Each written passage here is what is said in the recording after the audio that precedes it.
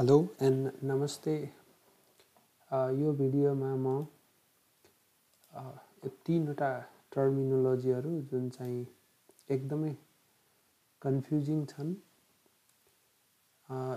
एउटा चाहिँ इन्टरनेट, अर्को इन्ट्रानेट र अर्को एक्स्ट्रानेट। यो तीनवटा टर्महरूको बारेमा चर्चा गर्नेछु। मेरो नाम चाहिँ सिद्धराज भट्ट हो र मेरो इमेल एड्रेस यो। तपाईले यो इमेल एड्रेसमा इमेल पठाएर मसँग कन्ट्याक्ट गर्न सक्नुहुन्छ। सो सबैभन्दा पहिले इन्टरनेट भनेको के हो त्यसको बारेमा जाउँ। यो हामी सबैले सुनेको शब्द हो। इन्टरनेट भन्नाले विश्वभर रहेका विभिन्न कम्प्युटरहरूको नेटवर्क हो। जुन नेटवर्कमा हामीले इन्टरनेट कनेक्सन जोडेर सजिलैसँग विभिन्न इन्फर्मेसनहरू सर्च गर्न सक्छौँ र हेर्न सक्छौँ।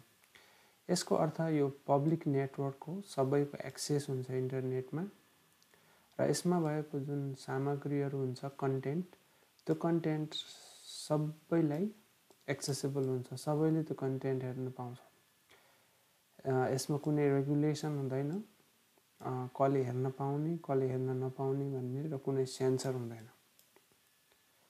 र त्यो सामग्री हेर्नको लागि तपाईको आफ्नो कुनै आइडेन्टिफिकेसन चाहिँदैन। कम्प्युटरको चाहिँ आइडेन्टिफिकेसन चाहिन्छ अथवा कम्प्युटरको आइपी एड्रेस चाहिँ चाहिन्छ, तर हेर्ने मान्छेको आइडेन्टिफिकेसन चाहिँदैन, अर्थात् युजर नेम पासवर्ड प्रयोग गरिराख्नु पर्दैन। र तपाईले इन्टरनेटमा विभिन्न सर्च इन्जिनहरू जस्तै गुगल, याहू युज गरेर जुनसुकै एक्सेस अथवा जुनसुकै इन्फर्मेसन, जुनसुकै जानकारी पनि प्राप्त गर्न सक्नुहुन्छ। यसरी इन्टरनेट भनेको एउटा पब्लिक नेटवर्क हो, जहाँ चाहिँ हामीहरूको एक्सेस रेस्ट्रिक्ट गरिएको हुँदैन, कुनै रेगुलेसन हुँदैन र विश्वभरको कम्प्युटरसँग हाम्रो कनेक्सन हुन्छ। उनीहरूले राखेको सूचनाहरू सजिलैसँग हामी हेर्न पाउँछौँ। सो त्यसलाई हामी इन्टरनेट भनेर भन्छौँ। सो यो इन्टरनेटको एउटा इक्जाम्पल हो जहाँ वर्ल्डभरि विश्वभरिकै कम्प्युटरहरू एक आपसमा कनेक्टेड छन् र इन्फर्मेसन एकअर्कामा फ्लो भइरहेछ। त्यसपछि अर्को शब्द इन्ट्रानेट।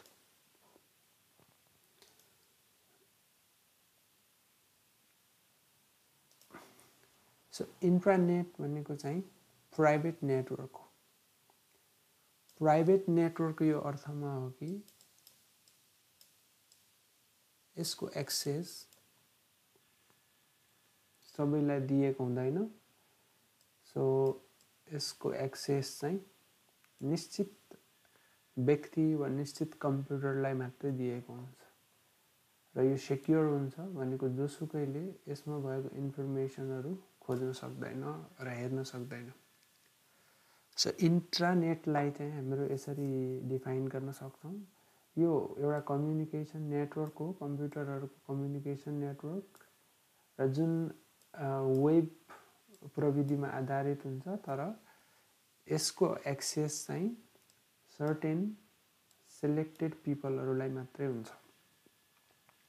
जस्तो अर्गनाइजेसन भित्र भएको कम्प्युटरमा मात्रै हेर्न मिल्ने हुन सक्छ, वा अर्गनाइजेसन भित्र रजिस्टर गरिएको डिभाइसहरू, जस्तो अर्गनाइजेसनको कम्प्युटर मात्रै नभएर अर्गनाइजेसनको इम्प्लोइको ल्यापटप,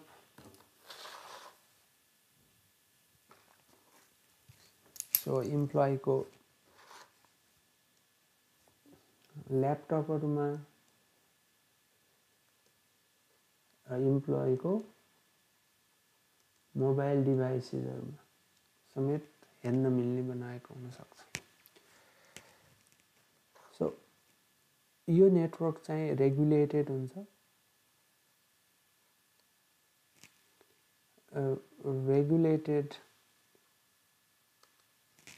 र अर्गनाइजेसनको पोलिसीले रेगुलेट गर्ने काम गर्छ। सो यस्तो नेटवर्कमा राखिएको सूचना चाहिँ रजिस्टर्ड युजरलाई मात्रै अभेलेबल हुन्छ अथवा जसलाई हेर्ने अनुमति दिएको छ त्यसलाई मात्रै अभेलेबल हुन्छ वा रजिस्टर्ड कम्प्युटरबाट मात्रै हेर्न मिल्छ। र इन्टरनेटबाट यस्तो नेटवर्कलाई एक्सेस गर्न सकिँदैन। तब हामीले अर्गनाइजेसन बाहिर रहेर अथवा विश्वको अन्य भागबाट इन्टरनेटको माध्यमबाट इन्ट्रानेटमा राखेको कुरा हेर्न सक्दैनौँ। र त्यो प्रोटेक्ट गर्नको लागि अथवा इन्टरनेटबाट त्यसको एक्सेस बन्द गर्नको लागि विभिन्न फायरवल सिक्युरिटी सिस्टमहरू युज गरिएको हुन्छ। सो यसरी इन्ट्रानेट चाहिँ एउटा प्राइभेट सिक्योर्ड नेटवर्क हो। इन्टरनेटको बारेमा हामीहरू यो चित्रबाट बुझ्न सक्छौँ, जहाँ चाहिँ यो अफिसभित्रको वा अर्गनाइजेसनभित्रको सेटिङ हो, अर्गनाइजेसनभित्रको। सो अर्गनाइजेसनको कम्प्युटर 1, कम्प्युटर 2, कम्प्युटर 3 एक आपसमा कनेक्टेड छन् र यो इन्टरनल सर्भरमा कनेक्टेड छ, एप्लिकेसन सर्भरमा कनेक्टेड छ र यो एक्स्ट्रानेट सर्भरमा पनि कनेक्टेड छ। तर इन्टरनेटबाट यो फायरवालले प्रोटेक्ट गरेको छ। यो इन्फर्मेसनहरू सजिलैसँग बाहिरको मान्छेले एक्सेस गर्न सक्दैन। सो यसरी यो भनेको सिक्योर नेटवर्क हो, प्राइभेट नेटवर्क हो। अर्गनाइजेसन भित्र मात्रै यो युज गर्न सकिन्छ, त्यसलाई हामी इन्ट्रानेट भनेर भन्छौँ। सो अब इन्टरनेट के कामको लागि युज हुन्छ अर्गनाइजेसनमा भन्दा अर्गनाइजेसनको इफिसियन्सी वृद्धि गर्नको लागि मेनली युज हुन्छ यो। जस्तो अर्गनाइजेसनमा पेपर वर्क रिड्युस गर्नको लागि जस्तो अर्गनाइजेसनले इस्यु गर्ने विभिन्न सर्कुलरहरू, सूचनाहरू पेपरको माध्यमबाट पठाउनु पर्यो भने सबै शाखामा, सबै ब्रान्चमा, सबै विभागमा पठाउनु पर्थ्यो भने इन्टरनेटमा त्यो सर्कुलर राख्ने हो भने र त्यो नोटिस इन्टरनेटमा राख्ने हो भने सबैलाई एक्सेस हुन्छ, सबै कर्मचारीले त्यो सूचना हेर्न पाउँछन्, सर्कुलर हेर्न पाउँछन्, जसले गर्दा हामीको पेपर वर्क लोड चाहिँ रिड्युस भएर जान्छ। त्यस्तै अर्गनाइजेसनले आयोजना गर्ने विभिन्न इभेन्ट्सहरूको बारेमा जानकारी दिनको लागि अर्गनाइजेसनको टेलिफोन डाइरेक्टरीहरू, अर्गनाइजेसनका विभिन्न इन्टरनल पोलिसी डकुमेन्ट्सहरू जो चाहिँ बाहिर पब्लिकमा ल्याउन त्यति उचित हुँदैन इन्टरनेट मार्फत, त्यस्तो पोलिसी डकुमेन्ट्सहरू इन्टरनेटमा राखेर समयको बचत गर्न सकिन्छ र कामलाई चाहिँ फास्ट गर्न सकिन्छ।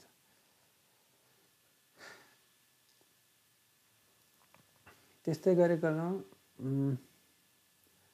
यो प्राइभेट नेटवर्क भएको र सिक्योर्ड नेटवर्क भएको कारणले गर्दाखेरि पनि यसको एडभान्टेज छ। एडभान्टेज चाहिँ जस्तो सिक्योर इमेल सर्भिस चाहिँ प्रदान गर्न सक्छौँ हामीहरू। यो अर्गनाइजेसनको इम्पोर्टेन्ट डकुमेन्टहरू इमेल गर्नु पर्यो भने इन्टरनेटको सिक्योर इमेल सर्भिस युज गरेर हामीहरू इमेल गर्न सक्छौँ। सो यो इमेल सर्भर नै अर्गनाइजेसनभित्र नै हुने भएको हुनाले यो इमेल सर्भिस चाहिँ सिक्योर हुन जान्छ। त्यस्तै गरेर अर्गनाइजेसनको विभिन्न सेन्सिटिभ डकुमेन्टहरू ट्रान्सफर गर्न सक्छौँ। जुन डकुमेन्टहरू जस्तो जीमेल जस्तो इमेलबाट पठाउने हो भने यो ह्याक हुने सम्भावना हुन्छ र अरूको जानकारीमा सजिलै आउन सक्छ। तर यस्तो इन्टरनेटको सिक्योर सर्भिसबाट पठाउने हो भने त्यो बढी सेफ हुन जान्छ। त्यस्तै गरेर इन्टरनेटको माध्यमबाट आफ्नो अर्गनाइजेसनको कर्मचारीलाई विभिन्न ट्रेनिङ दिन सकिन्छ। विभिन्न पोर्टलहरू बनाएर त्यहाँ कर्मचारीलाई ट्रेनिङ दिने पोर्टल बनाउन सकिन्छ।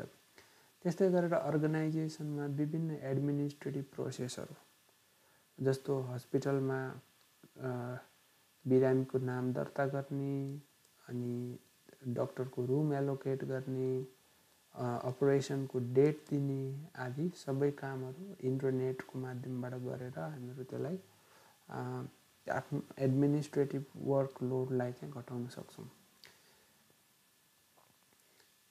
सो यसै गरी इन्ट्रानेटले चाहिँ कर्मचारी बीचको कम्युनिकेसन नेटवर्कलाई बढी इफेक्टिभ बनाउनमा पनि सहयोग गर्छ। सो अब एक्स्ट्रानेटमा जाउँ। एक्स्ट्रानेट भनेको चाहिँ इन्ट्रानेटको एक्सटेन्सन हो। सो यो इन्ट्रानेटको एक्सटेन्सन हो। यदि हामीहरूले अथोराइज्ड आउटसाइड युजरहरूलाई अथवा अर्गनाइजेसनभन्दा बाहिरको युजरहरूलाई अर्गनाइजेसनको प्राइभेट नेटवर्कमा एक्सेस दियौँ भने त्यसैलाई हामी एक्स्ट्रानेट भनेर भन्छौँ। सो एक्स्ट्रानेट भनेको अरू केही पनि नभएर अर्गनाइजेसनको इन्ट्रानेटमा अर्गनाइजेसनको इन्ट्रानेट जुन चाहिँ सिक्योर्ड प्राइभेट नेटवर्क हो त्यसमा हामीहरूले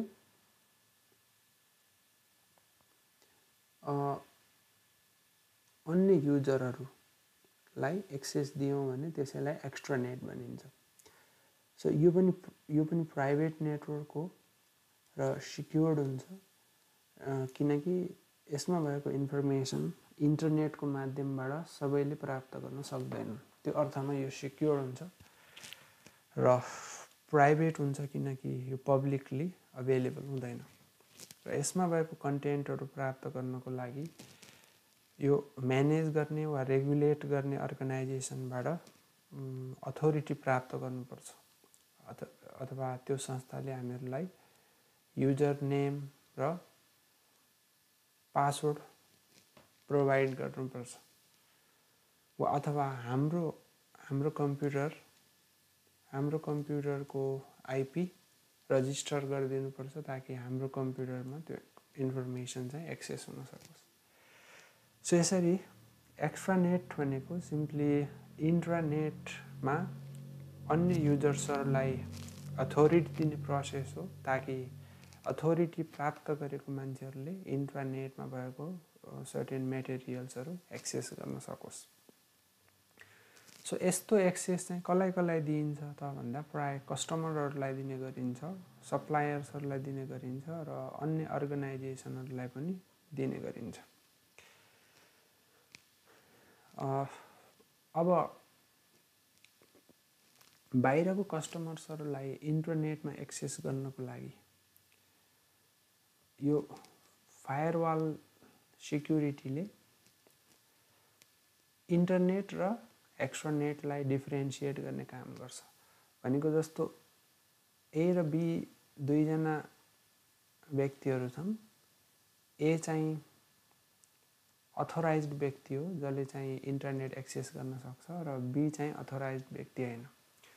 सो बीले चाहिँ इन्टरनेट एक्सेस गर्न सक्दैन र एले चाहिँ इन्टरनेट एक्सेस गर्न सक्छ। सो यो छुट्याउने काम फायरवाल सिक्युरिटीले गर्छ। सो युजर नेम पासवर्डको सहायताबाट कसलाई एक्सेस दिने इन्टरनेटमा कसलाई नदिने भनेर छुट्याउने काम फायरवाल सिक्युरिटीले गर्छ। सो यसरी एक्स्ट्रानेट पनि रेगुलेटेड नेटवर्क हो। यो एउटा अर्गनाइजेसन वा एउटाभन्दा बढी अर्गनाइजेसन जसको बिचमा सेयर भएको हुन्छ लोकल इन्टरनेट तिनीहरूले रेगुलेट गर्ने काम गर्छन्।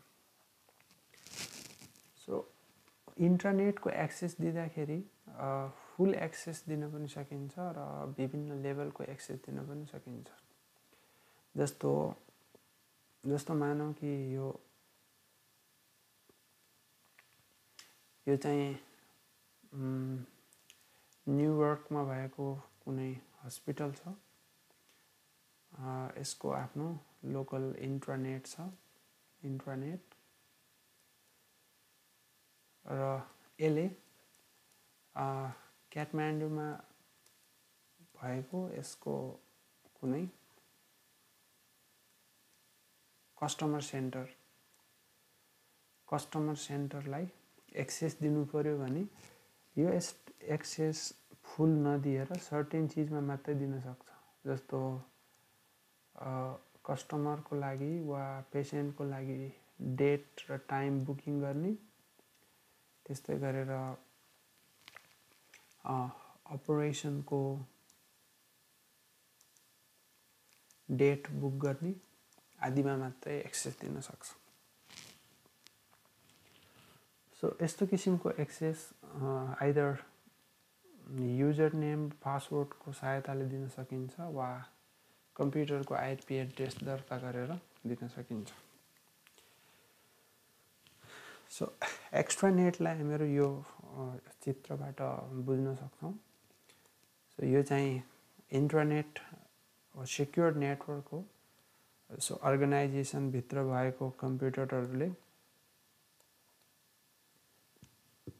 यो इन्टरनेटको सर्भरमा भएको चिज एक्सेस गर्न सक्छन्। यिनीहरूलाई चाहिँ अर्गनाइजेसनभित्र भएको कम्प्युटरलाई चाहिँ अथोरिटी दिएको हुन्छ। सो इन्टरनेटमा भएको यो चाहिँ इन्टरनेटमा भएको युजर्सहरू हो, तिनीहरूले सिधै यो इन्टरनेट एक्सेस गर्न सक्दैन, किनकि यो इन्टरनेट र इन्टरनेटको बिचमा फायरवाल सिक्युरिटी हुन्छ। यो फायरवाल सिक्युरिटीले यो पब्लिक इन्टरनेट युजरहरूलाई यो नेटवर्क एक्सेस गर्न दिँदैन। सो यदि हामीले यो नेटवर्क एक्सेस गर्ने अथोरिटी दियौँ, जस्तो यो डिस्ट्रिब्युटरको कम्प्युटरको आइपी एड्रेसलाई हामीले एलाउ गऱ्यौँ भने सो यो इन्टरनेट युजर भए तापनि यसले चाहिँ एक्सेस गर्न सक्छ इन्टरनेटमा। त्यस्तै गरेर कुनै कस्टमरलाई हामीहरूले युजर नेम र पासवर्ड दियौँ र त्यो युजर नेम र पासवर्ड युज गरेर पनि उसले यो फायरवल थ्रुबाट हाम्रो इन्टरनेट एक्सेस गर्न सक्छ। सो यो एक्स्ट्रानेटको एउटा इक्जाम्पल दिन सकिन्छ। जस्तो सो मैले पढ्ने युनिभर्सिटीको इन्ट्रानेट छ र मलाई चाहिँ त्यसको अथोरिटी दिएको छ र त्यो अथोरिटी युज गरेर मैले त्यसको इन्टरनेट एक्सेस गर्न सक्छु।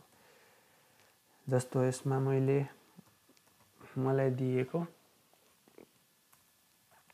युजर नेम र पासवर्ड युज गर्नुपर्छ। सो यसले चाहिँ भित्र जानको लागि युजर नेम र पासवर्ड माग्छ। सो यो मेरो युजर नेम हो र यो मेरो पासवर्ड हो। यो युजर नेम र पासवर्ड त्यो इन्टरनेट कन्ट्रोल गर्ने अर्गनाइजेसनले मलाई दिएको। सो यो युजर नेम र पासवर्ड युज गर्ने हो भने अब म भित्र एक्सेस गर्न सक्छु।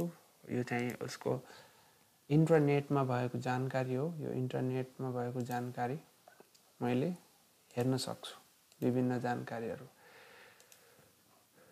सो यसरी एक्स्ट्रानेट भनेको सिम्पली कुनै पनि अर्गनाइजेसनले कन्ट्रोल गरेको प्राइभेट नेटवर्कमा दिने एक्सेस हो र त्यो नेटवर्कमा दिने एक्सेस चाहिँ विभिन्न लेभलमा दिन सकिन्छ। अब एक्स्ट्रानेटको बेनिफिट्सहरू चाहिँ के हुन्छ त, यसले टाइम बचत गर्ने काम गर्छ, हाम्रो कस्ट सेभ गर्ने काम गर्छ, इन्फर्मेसनलाई सिक्योरली पास गर्ने काम गर्छ र कस्टमरको काम चाहिँ फास्ट र सिक्योर तरिकाले गरेर यसले स्ट्रङ रिलेसनसिप बिल्डअप गर्ने काम गर्छ।